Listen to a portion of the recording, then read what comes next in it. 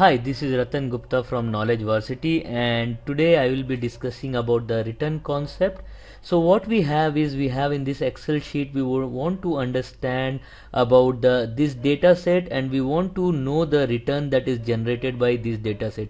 So if you see, this is the data set of the Nifty returns. We have date over here, we have the closing prices over here. So on 1st January 2008, the closing price of Nifty was 5137. On 1st January 2009, the closing price of Nifty was 2874.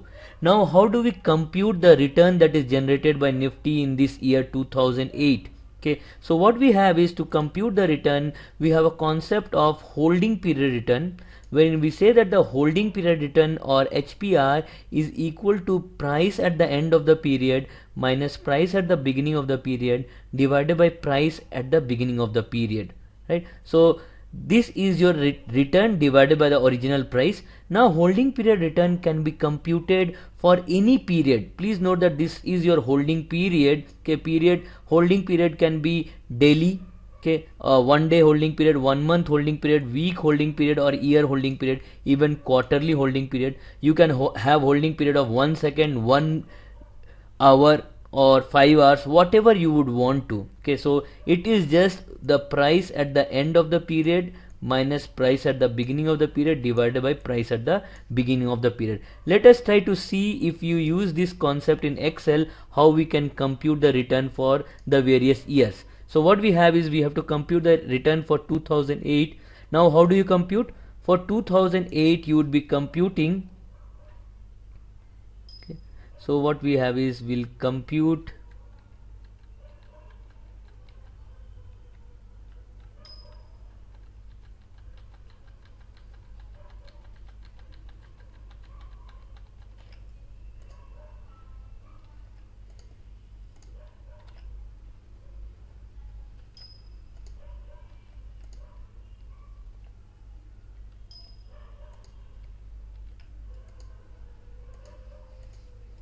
so we would want to compute the return for 2008. So how do we compute it? So we'll say that this is the year, so we have to compute the return in 2008. How we compute? So this will be for 2008, this will be the ending price, this is the beginning price. So what we'll do is, we'll say ending price minus beginning price divided by the beginning price. So this gives you the return. So what happens is, this is minus 0.44. However, usually the percentage is talked in terms of percentage, so it makes sense if we format this using the Excel functionalities. So if you go over here, you see that there is a percentage given over here. If you bring the mouse, what it says is, it's percentage style, and there is a shortcut also mentioned, Control Shift percentage. So you don't have to really go over here, but you can use the shortcut to change this to percentage. Let's see how it works. If I click this percentage, so what happens is, this has become minus 44, but it has reduced the significance level, or what we say is, after the decimal places I am not seeing anything. Okay, so it would be good if I can see the values after the decimal places. So what I will do is, I will select this, and if you see over here, these are the two things to increase. This is to increase the decimal places, this is to decrease the decimal places. So if I go over here, what it says, the tooltip says that increase decimal, show more precise value by showing more decimal places. What I would do is, I will press this, so it has increased by 1, press this, it has increased by 2. Usually we would want this type of data in 2 decimal places, so it has worked wonderfully. So this is good. Okay, now another type of formatting you may have is, you can make it bold, so that is a better thing, so it is looking like a bold one. Another formatting that you can do is, you can put it in terms of the accounting data. Okay, so in accounting data, what happens is, it will show you, but it will show you in the bracket, or it will show you in the red. Okay, but since here we talk in terms of percentage, we would not want to do the accounting. Just I showed that you can think about this. Later we'll do the formatting. Ideally I would want this to be formatted like red. Okay, but the intent is to understand about the computation over here. So let's say if you want to compute the return for 2009, what we'll do is, we'll say equal to then this is my ending price minus this is the beginning price divided by this.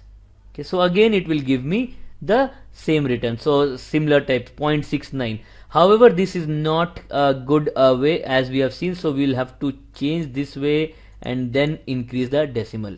Okay, so this is one way to do. However, it will take you too much time. So what we can do is, like, once we have formatted a cell, we would want that formatting to be consistent across wherever we are using. So we have one tool in Excel that is known as Format Painter. So if you scroll on the Format Painter, it shows that the tooltip says copy formatting from one place and applying it to another. So that is the tooltip. So what we can do is we can select this and we can select wherever we would want to change to this format. Okay, so you just saw the change. So if you see, I'm putting Control Z, so this is 69.82, but it has just become bold. Okay, so what I can do is I can use this Format Painter to select, to do all this computation. Now if you see the next one, I will press equal to this minus this divided by this. So I don't have to go again and do. So it is automatically converted in the 2 decimal places percentage. However, here what we are lacking is we are not using the functionality of Excel. Okay, Excel is a very good tool. It helps you in utilizing the formula that you have used over here to be used across wherever you would want to. So if you have used this formula, we can use it over here without computing again. So what I'll do is I'll delete this. Okay, let's go over here and try to bring your mouse to this point. Okay, so you are seeing this over here as square. Try to bring, once you bring it, the cross sign, which is thick one, it changes to thin cross sign. Okay, so this is called as fill symbol. So you can use this fill symbol.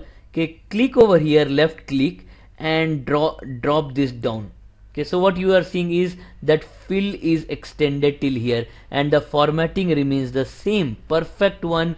And this has given me the return for year 2008, 2009. Okay, and you want to see the power of fill, you will be able to see here. So we have got the return of 2008, 9, 10, 11, 12, all the returns that was required by me.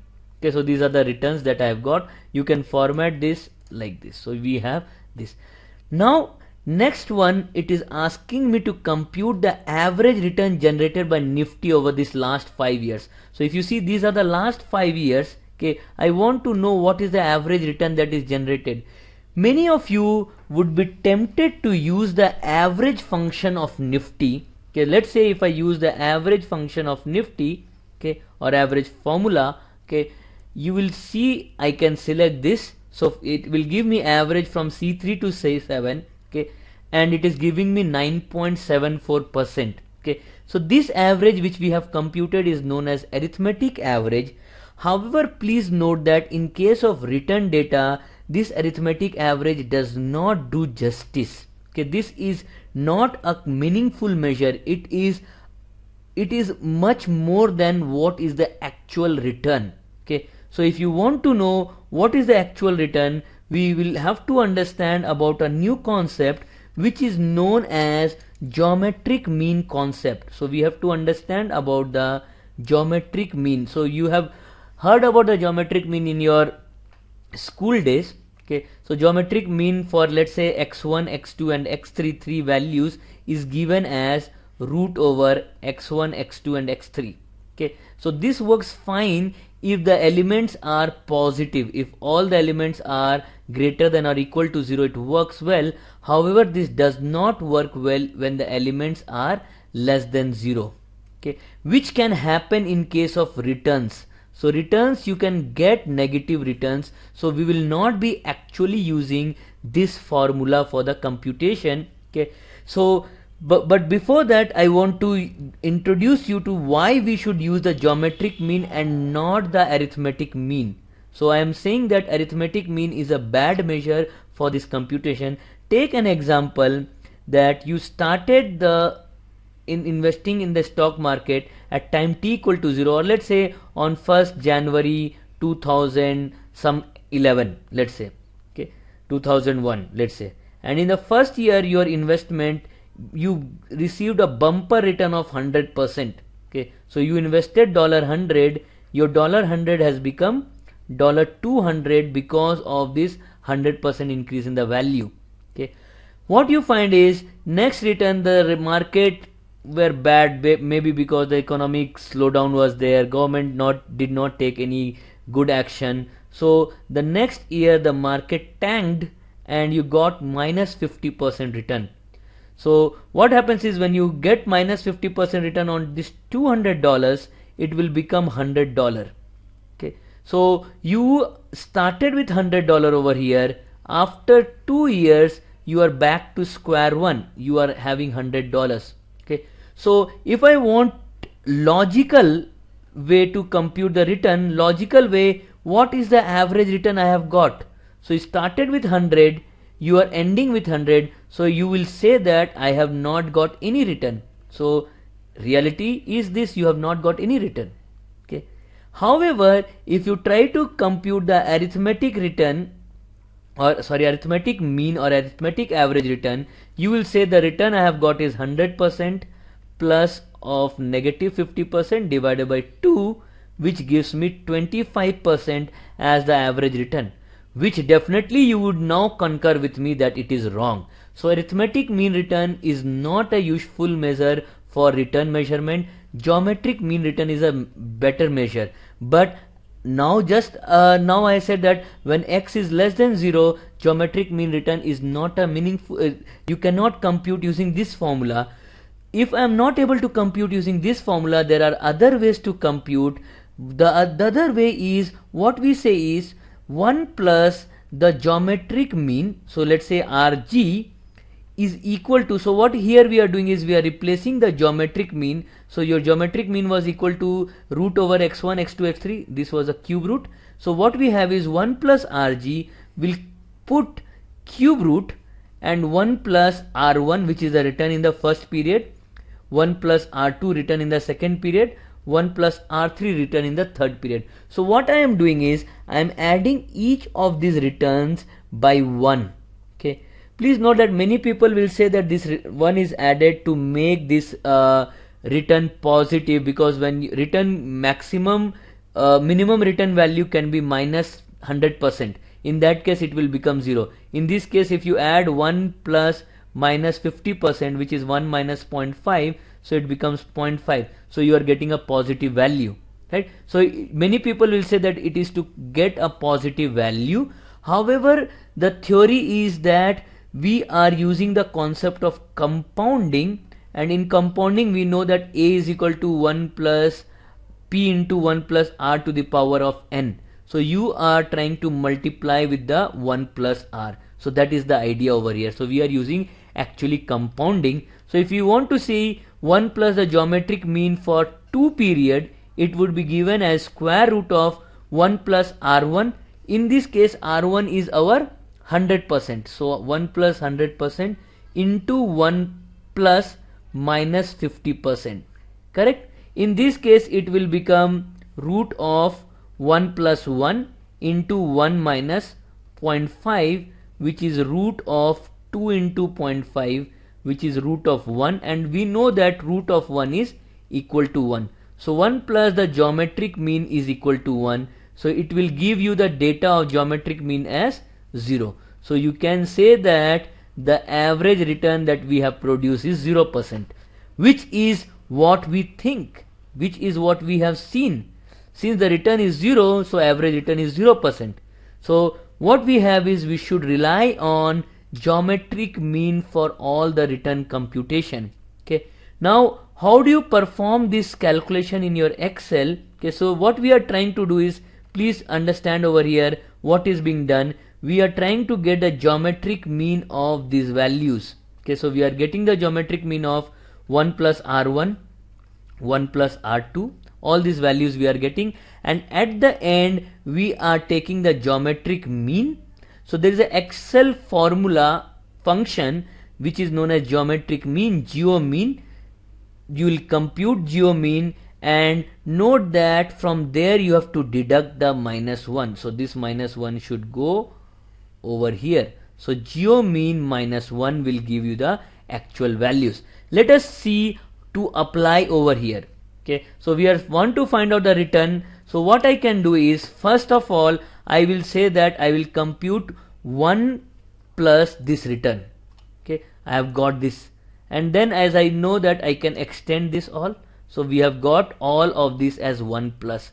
Now what I would do is I will use this. So better way to do is like, see this. Okay, so GeoMean. So if you press over here, it says that return the geometric mean of an array or range of positive numeric data. See, they are saying positive numeric data. That is why we had to add this 1. So we'll select geometric mean, and they are saying that number 1 column comma number 2 etc. So number 1 is important, number 2 is inside this square bracket, which is optional. But what I can do is I can put this comma, this comma, this comma, this comma, this, and end it. It will give me the value. Okay. However, this is a very crude way to compute these values. Okay. A better way to do is again your drag and drop. Okay. So if you drag drop this, it will give you the value. So please note that has given only the geometric mean, but not the geometric mean return. For return we had to do the -1. So we'll do the -1, and we got this answer. So what we have is, I will not use this formula, I will use this because this is a better way of using the Excel. Okay, so this is our formula. Now this has given so much more value. What we have is, we can reduce this decimal like this, we can reduce, or since already we have this as the 2 decimal places, we can select the format painter, go over here, and we get this return 3.21. If you want to increase the precision, you can get this. So if you see over here, it is 3.208, here it is 9.74. You can understand the difference. So average mean, arithmetic average is not a good way to compute this. Okay, this geometric mean is a better way of computation. I hope this is clear. This is Ratan Gupta from